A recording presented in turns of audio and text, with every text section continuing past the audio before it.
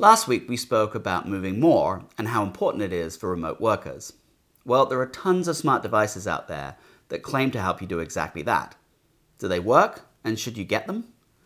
Well, let's start with, do they work? In general, the answer is yes. A device like this ring will give you fairly accurate feedback on how much you sleep and move, and even the least expensive activity trackers are generally pretty accurate these days. So technically, they do work. But do they change behaviors?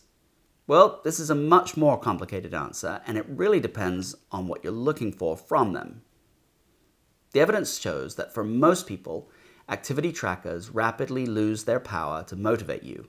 So if you were walking 5,000 steps per day and your goal is to get to 10,000, you might spend a few weeks checking your tracker and walking extra to get there.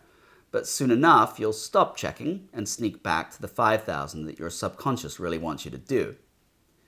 But you can use them differently. If you saw last week's tip, you'll know that we suggest making changes that force you to move more without thinking about it. For example, getting a dog that needs walking every morning. So think about using an activity tracker to see how effective these changes are. Now, you're using your conscious mind for something it's great at, designing strategies. And you're getting feedback from your device to see how well those strategies are working. This is very different from using your conscious mind for something it's bad at, namely willpower. So in short, smart devices are worth it, but only if you use them as a scientific instrument, not as a willpower enabler. Try using your smart device differently and let us know how it works out. See you next time.